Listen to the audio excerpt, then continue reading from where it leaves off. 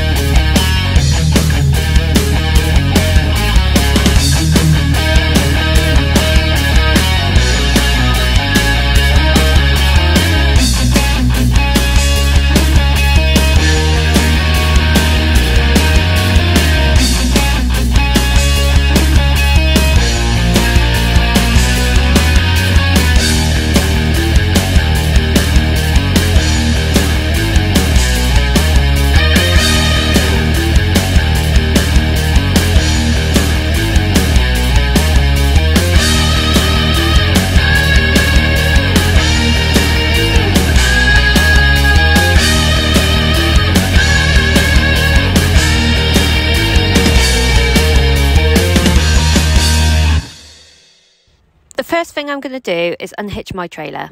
It's Monday morning and normally if I knew I was taking the blower trailer I would have done this on Friday or Saturday, just so that I'm not doing it when I'm fresh and clean in the dark and not knowing what the weather's going to be like. And unfortunately today it is pouring down with rain. However, this is a bit of a last minute job, so we're just going to go with the flow. Right, brake legs, auxiliary clip pin. Yes, I've done it. This trailer without ABS. That is because it is not attached anymore. Glass on.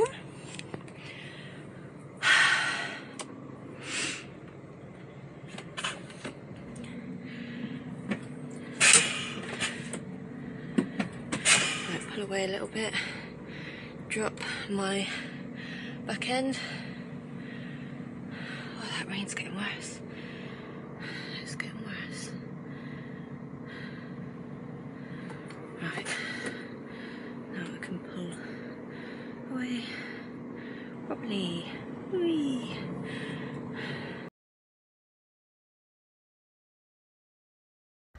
I found the trailer I'm taking, so I've just backed up to it and now I just need to hitch up. Tippers tip up using hydraulics, and all of our hydraulic pipes and trailers have a screw fitting. This trailer, however, was bought second hand and came with a push fit fitting. You can buy adapters to make the screw and push fits compatible. And there is always one kept with this trailer. Oh, somebody's taken the blooming thing off. Well, this ain't no good. Well, I can't go any further yet. Someone's taken the blooming thing off.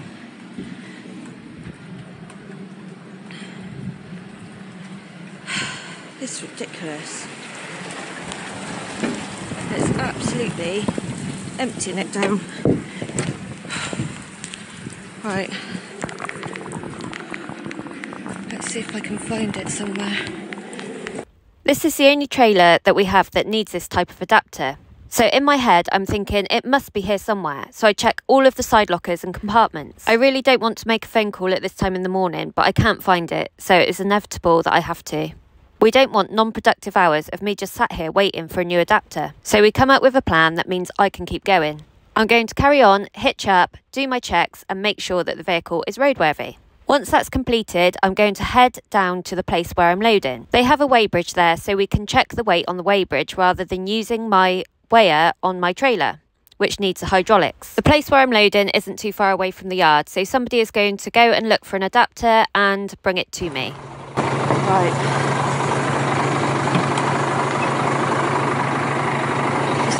Stand in the puddle one last time for good measure.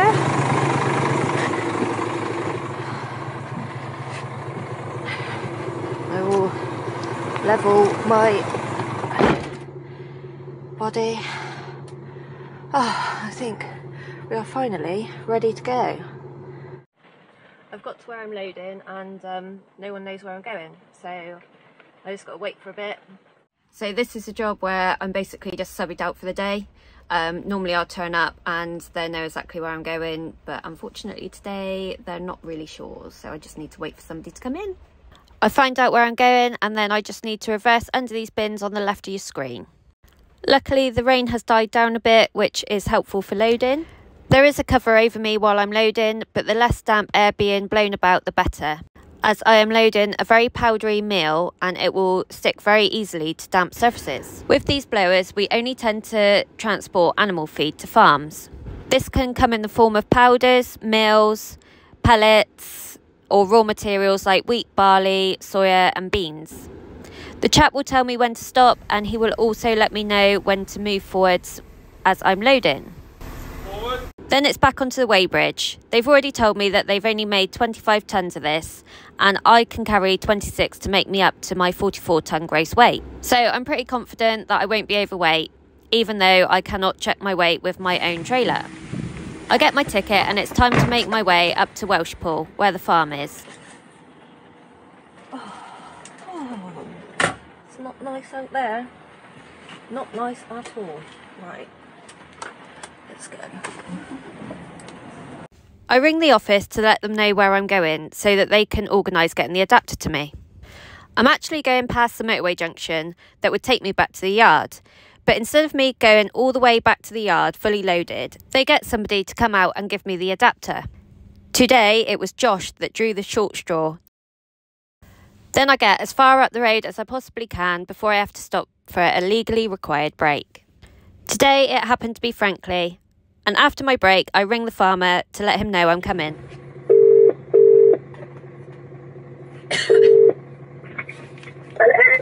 Hello, how are you?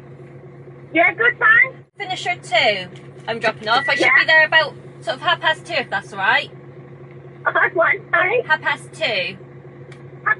That's lovely, thank you. Alright, perfect, thank you. Bye. Cheers, bye. Bye.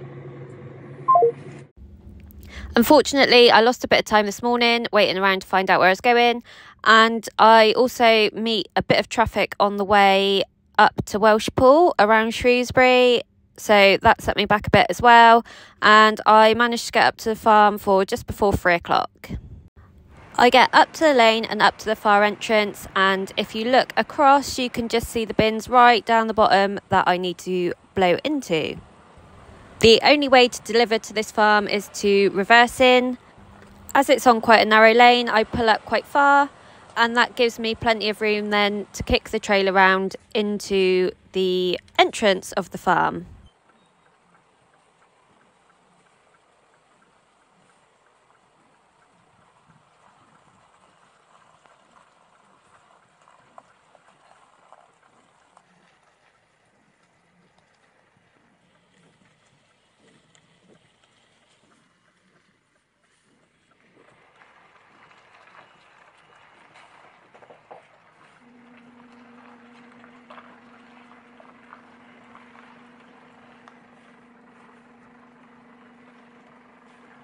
As I'm going back, I'm very aware of the trees on my near side, and as you can see there's some silage bells there kicking out on my good side as well.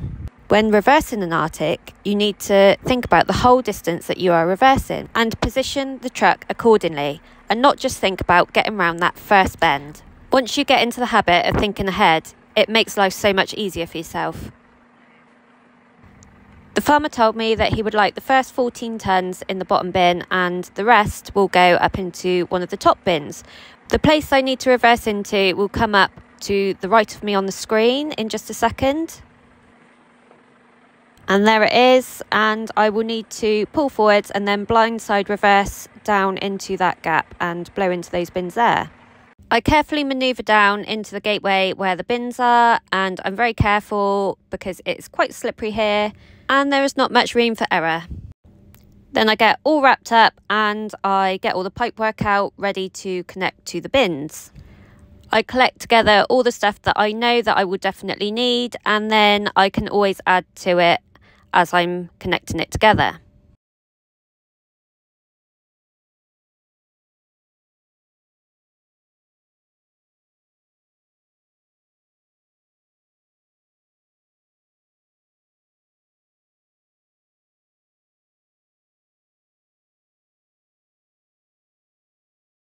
Under the back of the trailer are 2 valves, and that determines which side you are going to blow out of.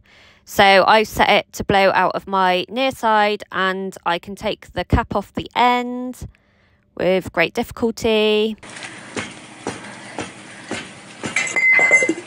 Then I can connect all the bits up that I need to blow out of this side of the trailer. So first I'm putting on the adapter.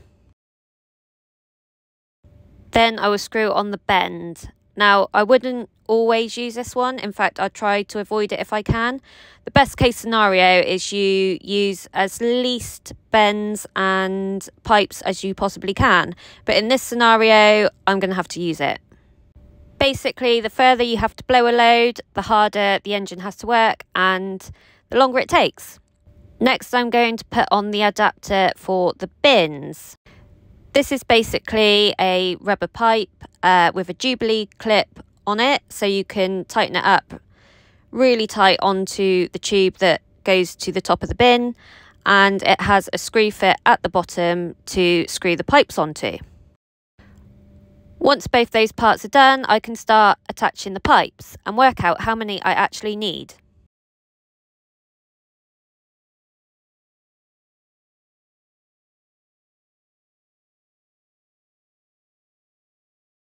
It looks like I'm going to need one more, and I have a slightly shorter one that is going to be perfect to bridge the gap.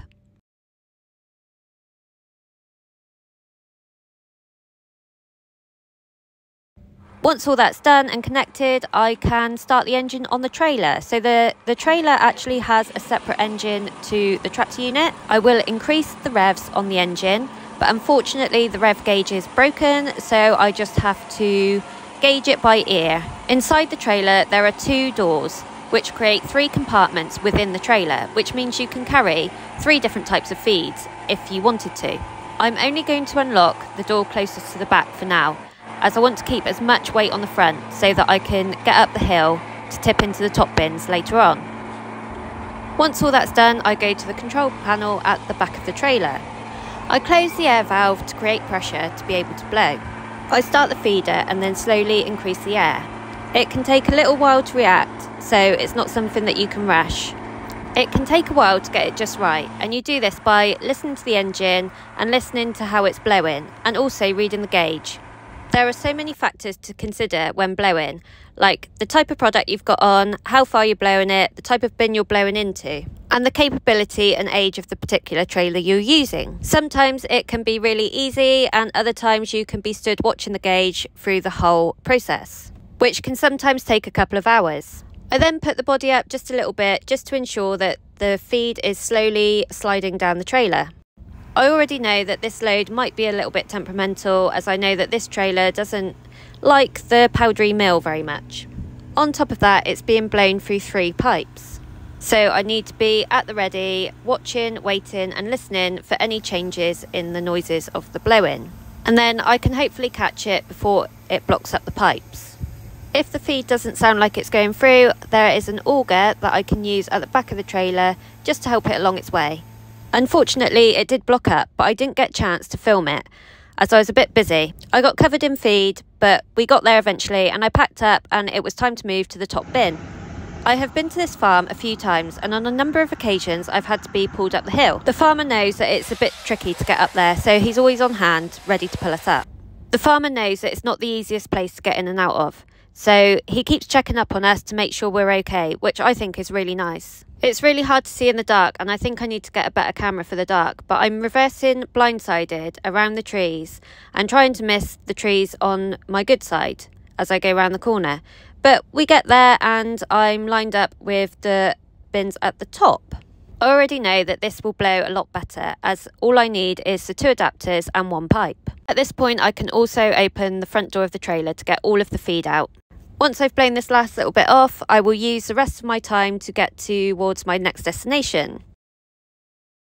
Just popped into Telford Services for a shower, and I thought I'd be cheeky and get straight into my pyjamas, because on that farm I got really wet.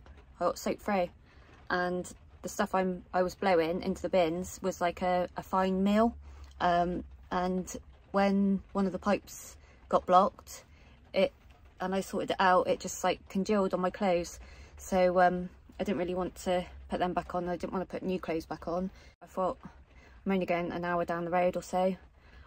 I'll just put my pyjamas on. And that's what I did. And I'm drying my clothes out there because I want them to like dry off. I don't want them in the cab all week. I mean, it's only Monday. I don't really want wet clothes hanging around, so I try and dry them out and then I can put them in me like wash bag.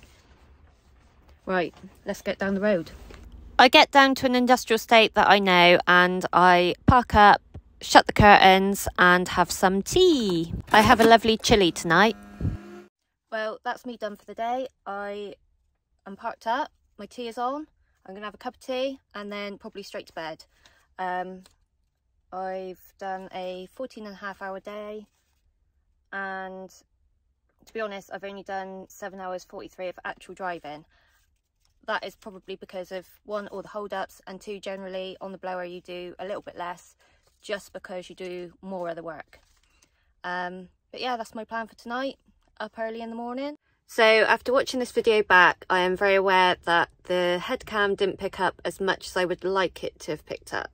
Maybe I should have taken some more close-up shots and stuff to show you a bit more, but I'm hoping that I can do a video just with the blower trailer on its own with no load with it, and hopefully go inside and show you a bit of what's inside the actual trailer and all the buttons and knobs and whatever, to give you a bit more of an insight into how it actually works if you're interested. I would also like to say a massive thank you for all the lovely comments, everyone who subscribed and liked all my videos, because I really wasn't expecting so many people to be on board with me. I thought it was just going to get lost on the internet. So yeah, thank you very much.